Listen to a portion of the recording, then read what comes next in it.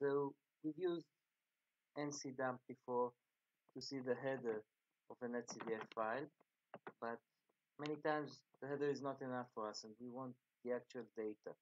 So in order to do that, we do ncdump, no switches, just the name of the file. And this is the data. As you can see, it can take some time, and actually this file is extremely short. In most cases it will be very long and very many variables, and it's going to be really hard to find your way out in the data you'll get.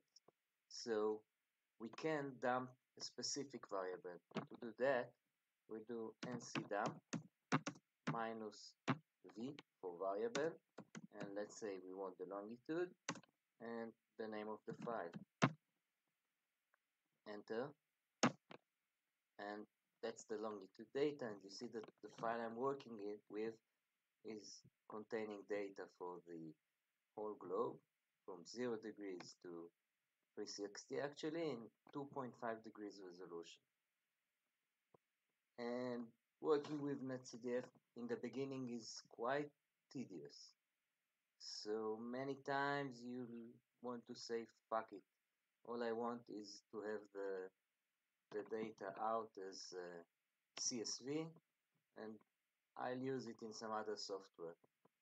So on top of that, what we can do is just add this symbol here. Actually, it works the same on the Windows command line, and let's say I want to use, sorry, I'm not on Windows,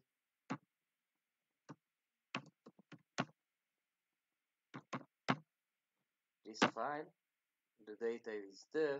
Just let me show you.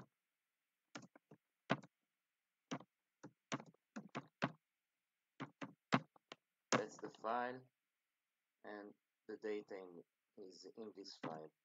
And actually we're done. Thanks.